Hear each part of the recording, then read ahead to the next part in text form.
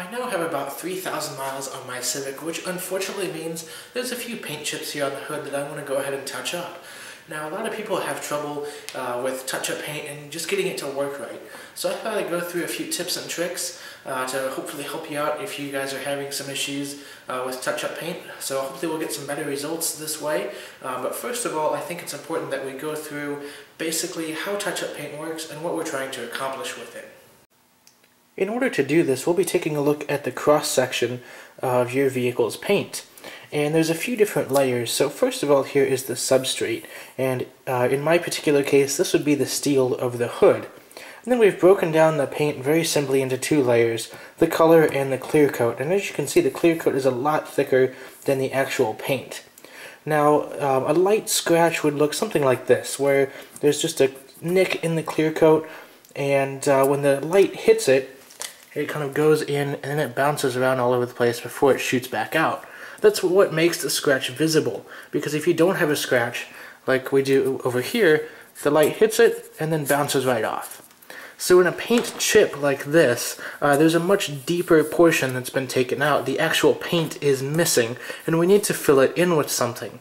Otherwise, you just have the bare metal exposed. It could rust, and it looks very nasty. So this would be a situation in which we'd actually want to use touch-up paint. Something like this we could compound and polish out pretty easily, or maybe just fill it in with a wax or a glaze if we really don't care a whole lot. So basically, what a lot of people do with touch-up paint is they take out the brush and they get a huge glob of paint in here. And that's not what we want to do, because it's very, very noticeable that we've touched it up and that we've done a pretty poor job of it. The problem with the paint pen is that sometimes it just doesn't give you enough paint, and depending on how soft the paint is or what kind of surface you're working on, it can actually rough up the edges here. I've had that happen a couple times. So what we want to do with the touch-up paint is we want to get just the right amount to fill in this area and just cap it off. We don't want this huge glob on here because it's going to be incredibly noticeable, but we also want to get enough paint in here that it's going to protect the metal and help fill in this blemish so that when the light hits it, it's not bouncing around all over the place inside the scratch and then coming out. It's simply bouncing right over the top, and it's much less noticeable. So let's go back out to the car and we'll put this into practice. Okay, here we are back at the car, and this is the area we're going to be focusing on. There's two chips here, there's one here, and there's a very tiny one there that I'm going to try to get as well. So hopefully we'll be able to get those filled in very smoothly and without making it look very obvious that we touched it up. Now, first of all, we want to clay the area because I do have wax and sealant on here, and I don't want that to interfere with the paint sticking. So I'm going to grab some detail spray and my clay bar, and we'll get this clayed real quick.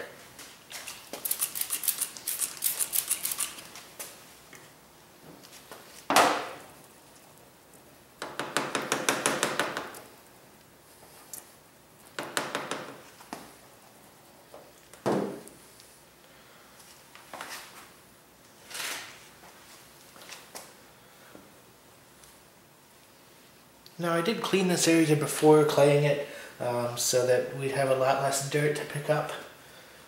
So now that we're clayed, we're going to go ahead and go through some steps as to how we're going to fill in these chips to get the best results.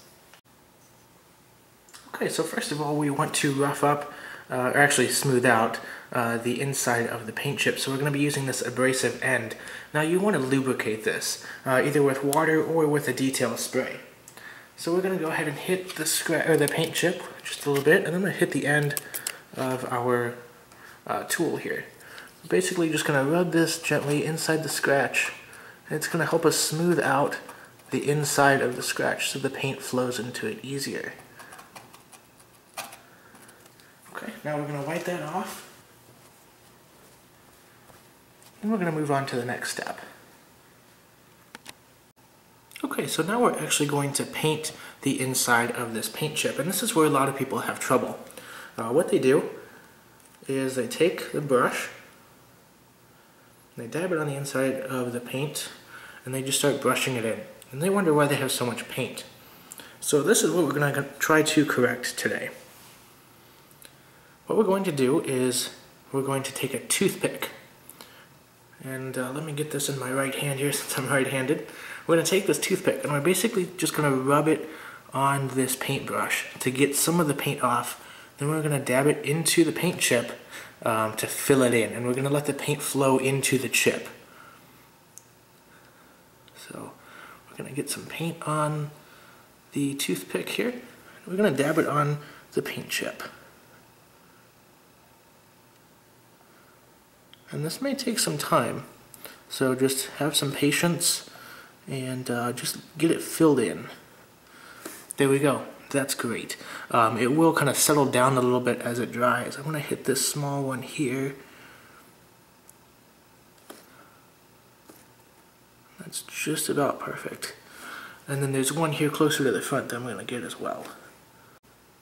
Okay, now after filling in the others, I realized that there's a little too much here, so I'm just going to wipe it off with the end of my toothpick here. And in doing so, I'm also going to try to direct it more into the paint chip. There we go.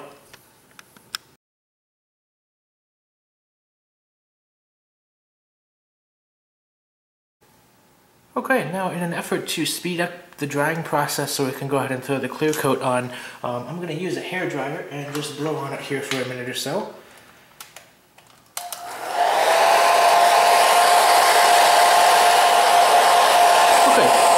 Yeah, so there's a couple small dimples still, so I'm going to go ahead and take the toothpick and just dab the paint in there one more time.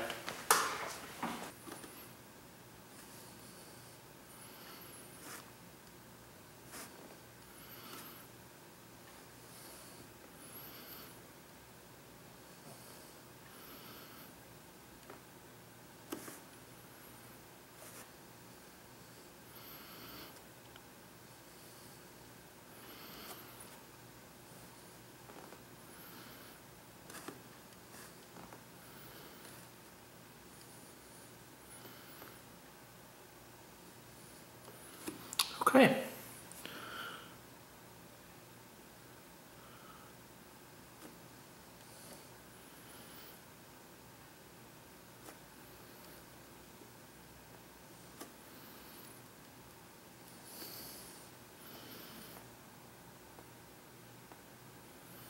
Okay, now that it's filled in one last time, I'm going to hit it with the hairdryer once again, just to dry that second coat.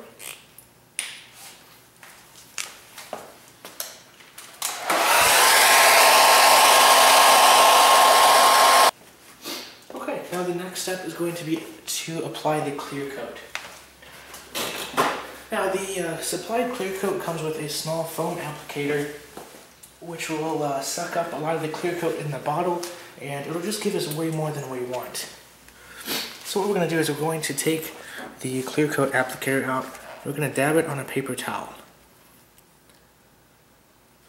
Okay, so that'll get out a lot of the excess clear coat that's in the applicator here.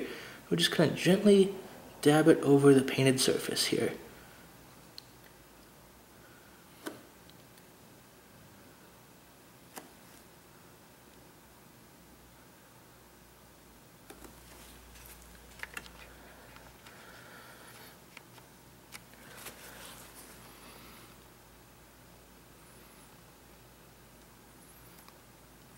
We don't want to get a whole lot on here. We just want to basically top the paint with a thin layer of the clear coat.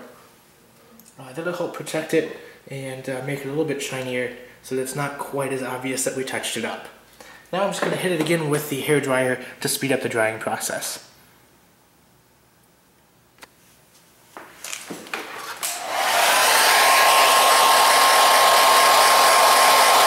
Now we have the paint chips filled in.